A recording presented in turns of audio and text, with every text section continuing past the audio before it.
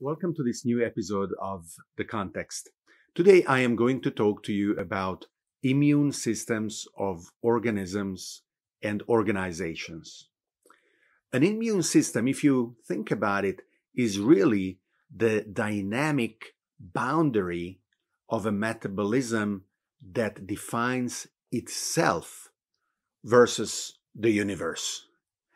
Everything that is not you is identified by your immune system as an enemy to keep in check at least, but very possibly to fight against.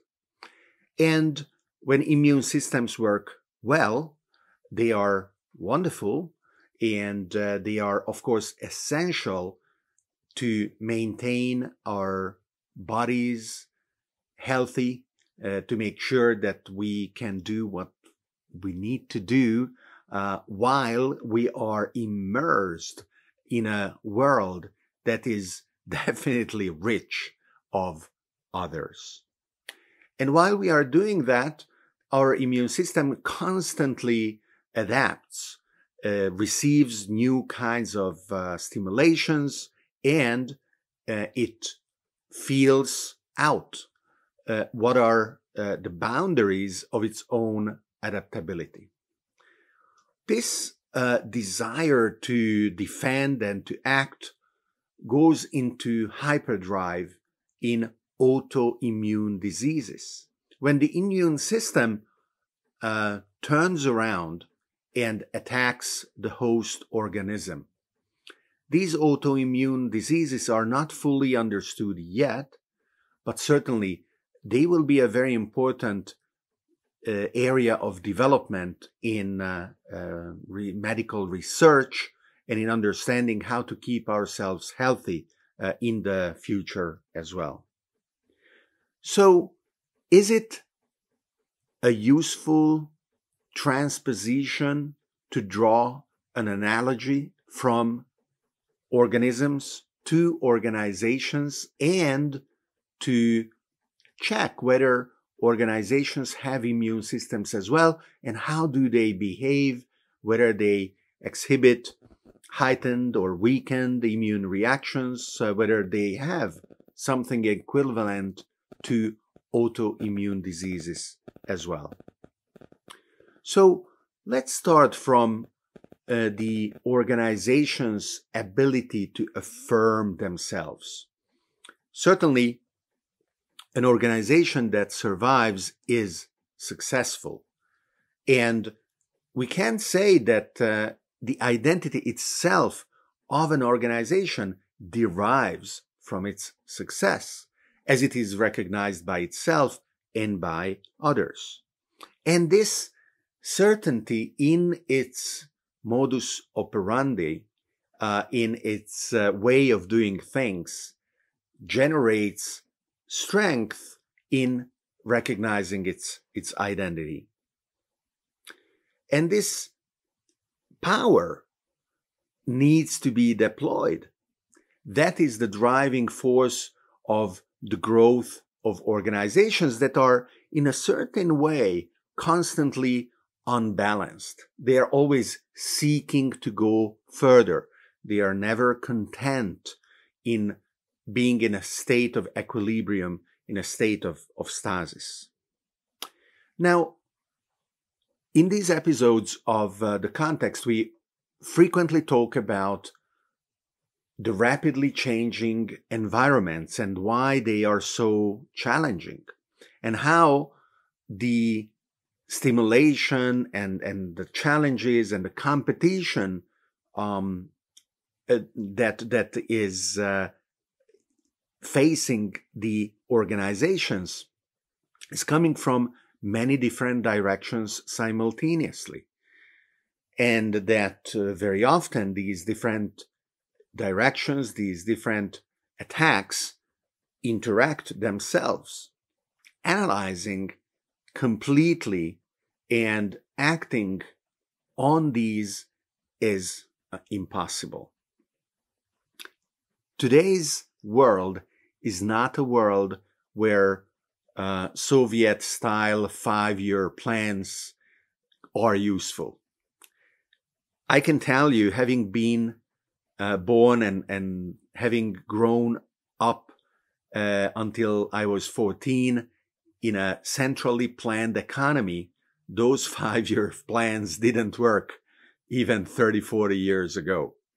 And probably they never really worked because they are blind and deaf to the feedback mechanisms that adaptable organizations need in order to be able to keep being fit.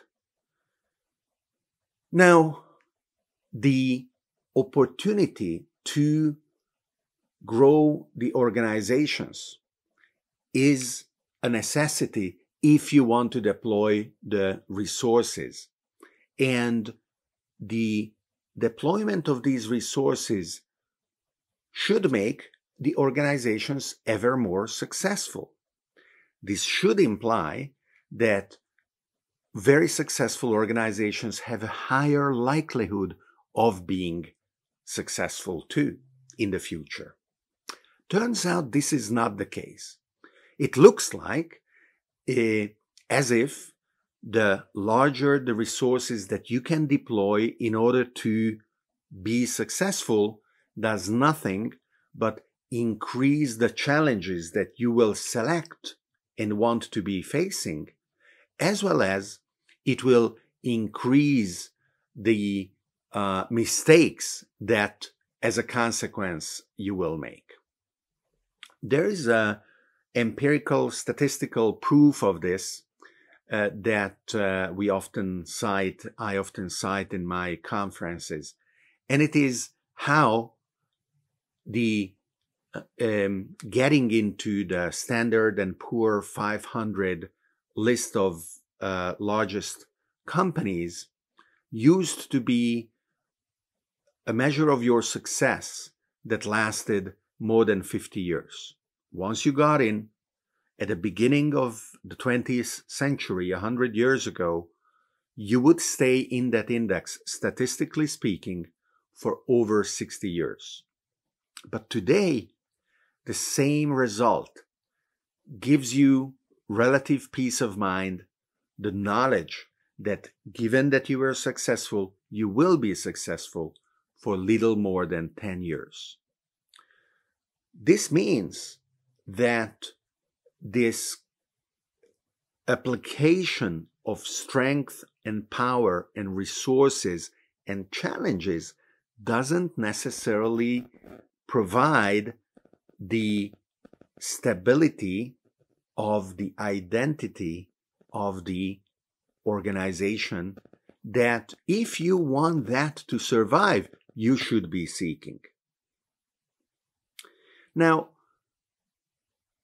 the economy is a chaotic system, and we may need a separate episode of the context to talk about the nature of chaotic systems and how, even in the presence of very precise formal descriptions of chaotic systems, their future state cannot be predicted.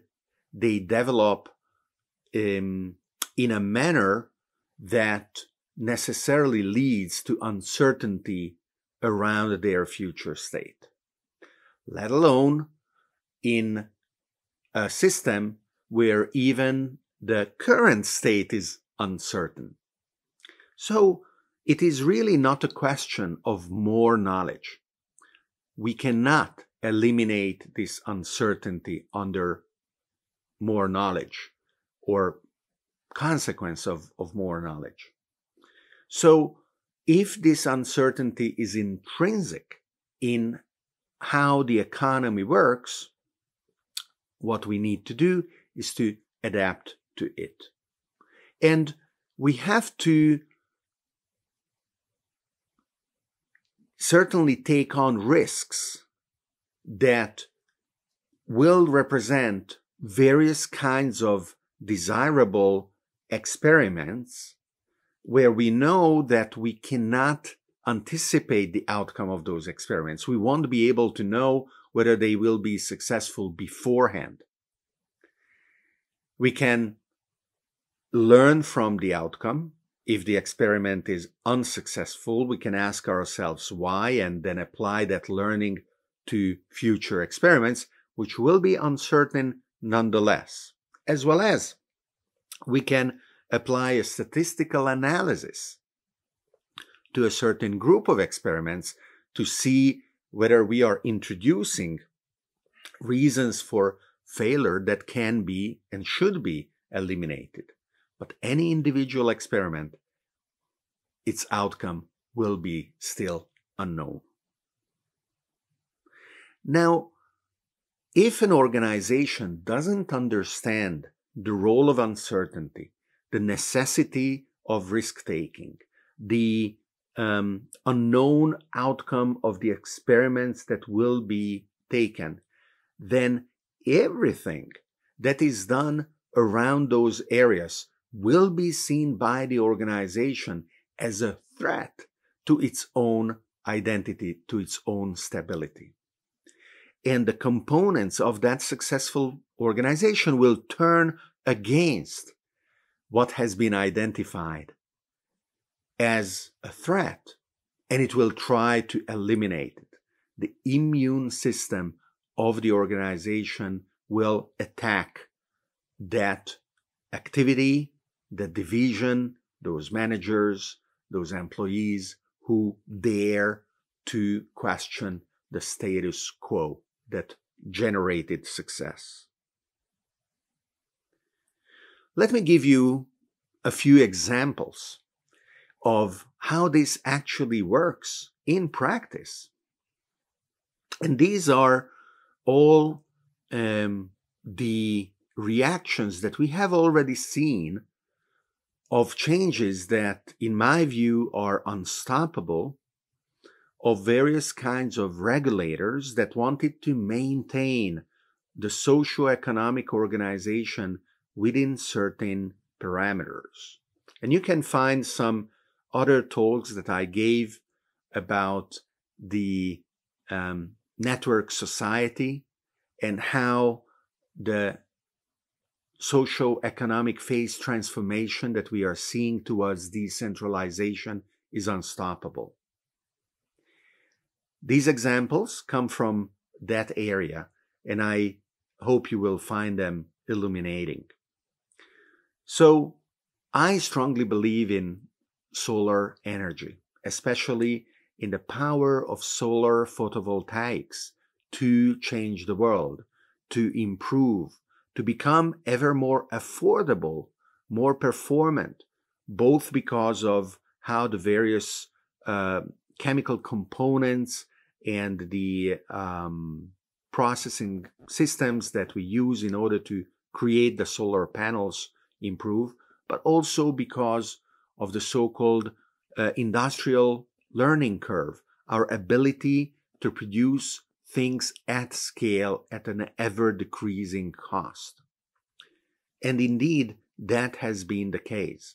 The cost of solar panels dramatically decreased in the past 30 years, to the point where today they represent, in an increasing number of geographical areas, the cheapest source of electric power. In some places, the regulations still need to catch up. For example, the regulators believe that solar energy, if let to blossom unchecked, can be detrimental to the stability of the electric grid. So they require the people who install solar panels to connect to the grid in order to feed the grid the electricity they produce and buy from the grid the electricity they consume, and let the grid operator balance supply and demand through traditional means. Except that in those places where solar energy becomes extremely popular, the grid operator cannot take all the electricity that is being produced by the solar panels in peak hours. That is exactly what happened in Hawaii a few years ago, and the answer of the regulator quite absurdly, was to stop the installation of solar panels in the island. It took them almost a year of being the laughingstock of renewable energy proponents and also of more enlightened electric grid operators until they understood that the rules needed to be updated and installations could restart without the obligation of connecting it to the grid that couldn't take it anymore, and finally the power of electric producers at home to consume the electricity directly themselves. And of course, in the last few years, we have seen similarly dramatic decreases in the price of batteries as well.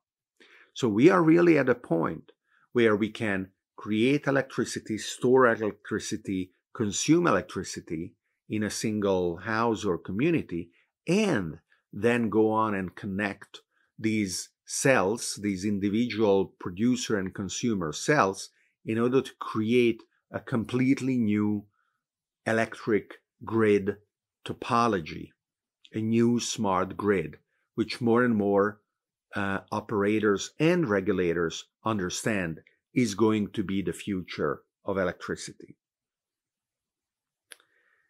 The second example is in the world of crypto regulations, where an extremely successful location like New York, which has been the real center of the financial world for a century, was tasked to develop new regulations for businesses that wanted to handle cryptocurrencies.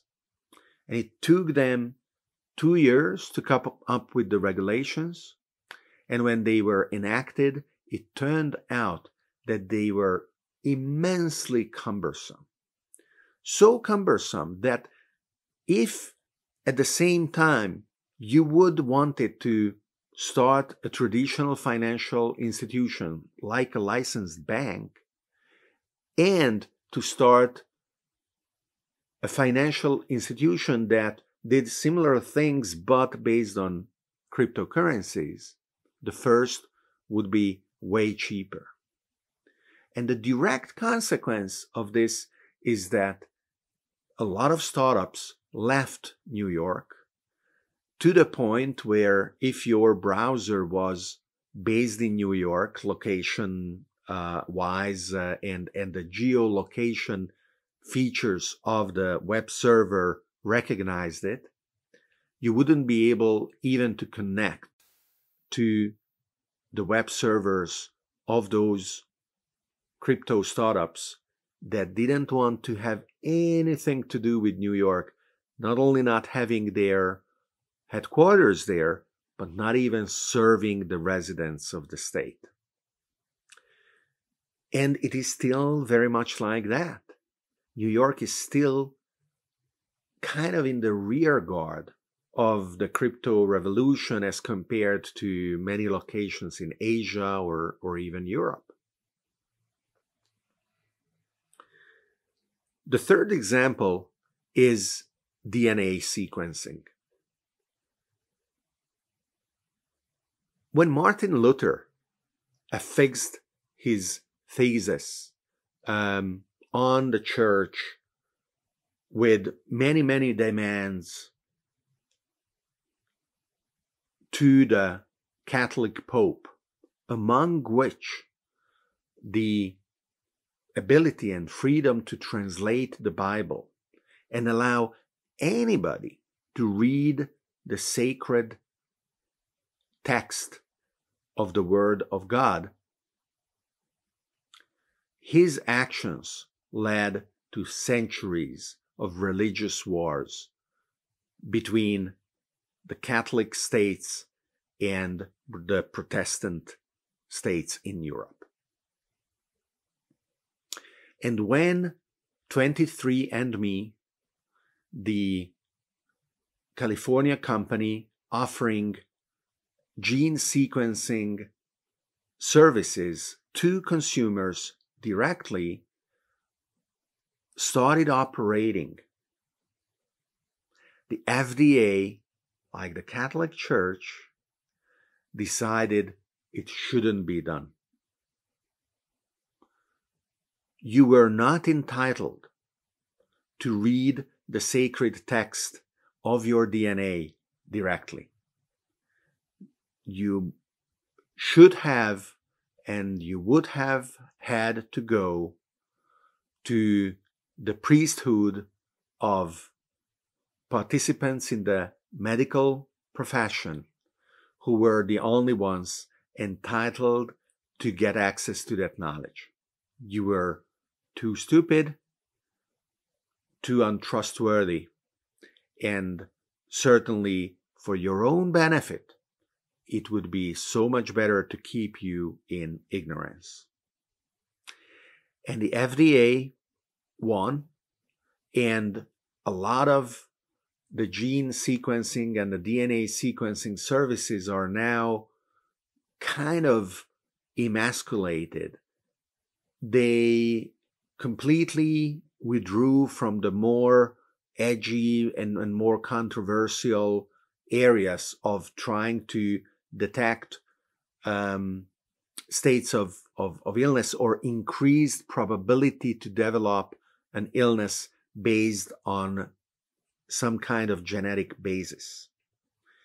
And they are now offering services to find your father relatives or to map the geographical location of your ancestors, or to voluntarily participate in medical and pharmaceutical research, where by answering certain questionnaires, you are allowing them to pool your genetic data anonymously together with other people in order to find out what kind of correlations are possible.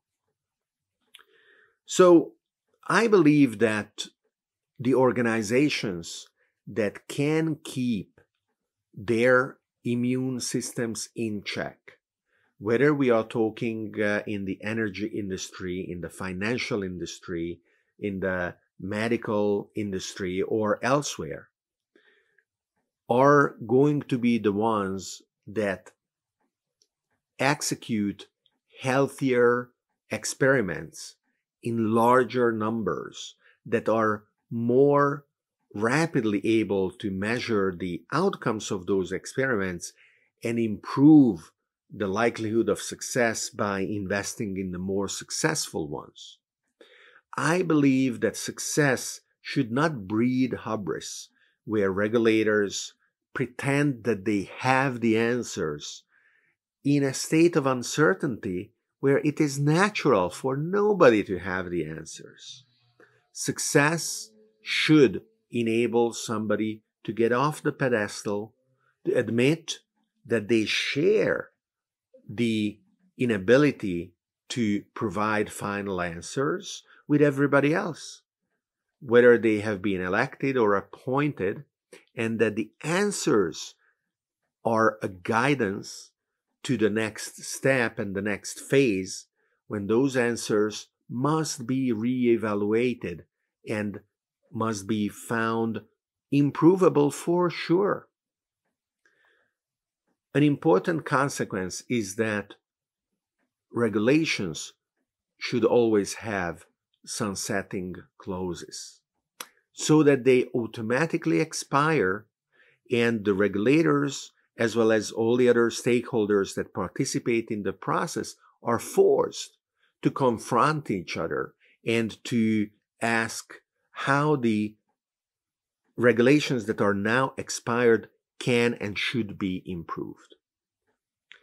That is just one of many ways.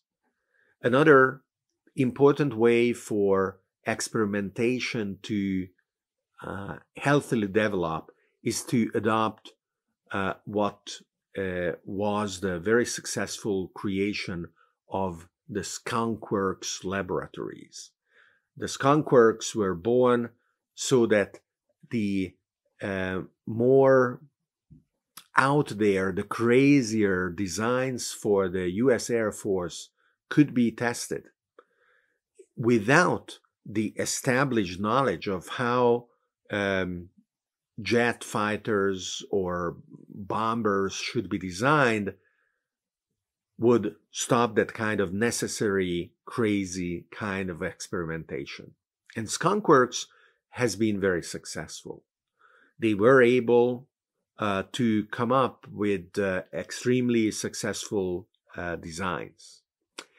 And so now we are talking about the Skunkworks approach, when a successful organization isolates and empowers those that must experiment so that the immune system of the main organization doesn't kill them.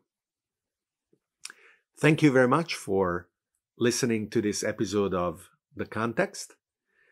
I will be traveling again. You know that whenever you see this background, I'm in my house. And when you see another background, I'm on the road. I will be going to the micronation of Andorra. It feels like it's almost a theme developing. I will have meetings to understand how Andorra can healthily develop in this future that is rushing towards all of us. And I hope I will be able to record some interesting thoughts for you and all of us for the next few episodes of The Context there as well. See you soon.